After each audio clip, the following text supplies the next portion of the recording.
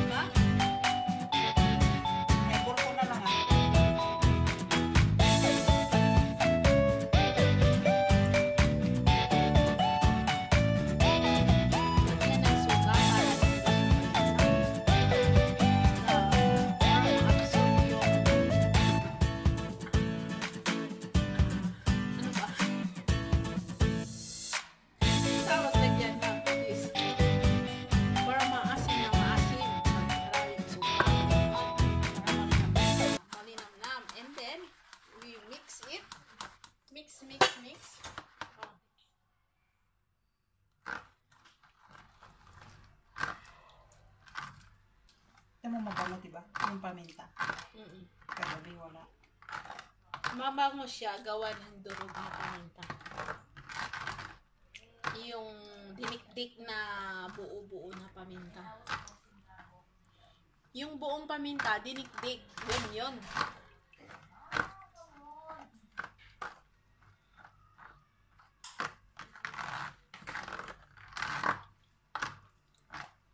Bigyan mo ako konti.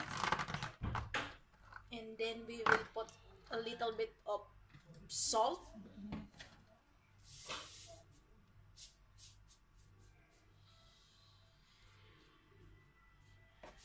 Salt. Make sure that it is malinamnam. Malinamnam.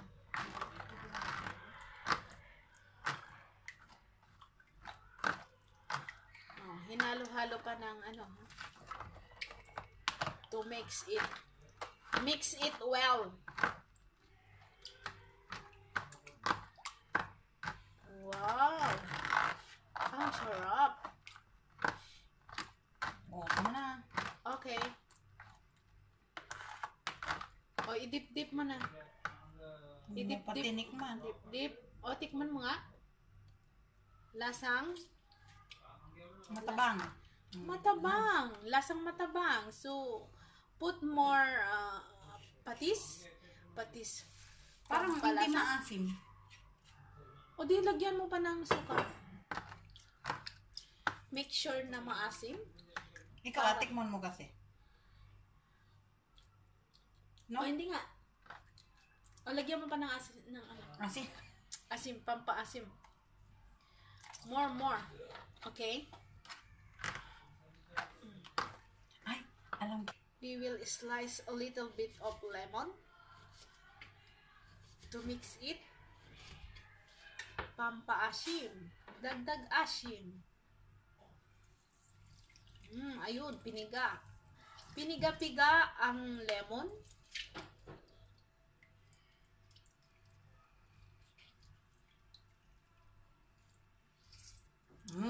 We will dip the bangus in the suka with wala nang ano to. bawang with walang gloves. Wala. Ano lang yan? Homemade.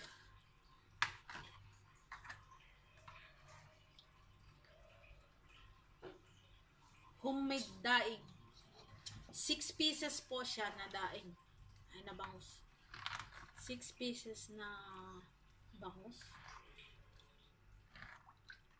So, after 3 to 4 days, pwede nang i-prito. Ayun, no? Expert po siya, expert. 2. Pangatlong bangos.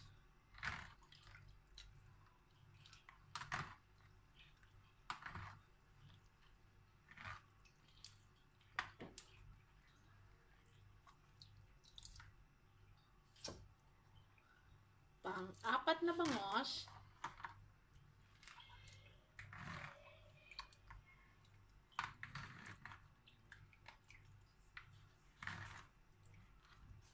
We will marinate it in after 3 days.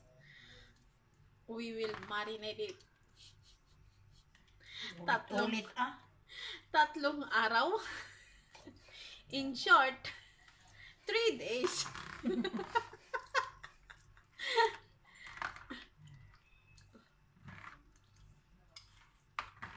Shout out sa mga gustong magdaing dyan. Just watch my YouTube channel, Irene's Vlog, how to make daing na bangus.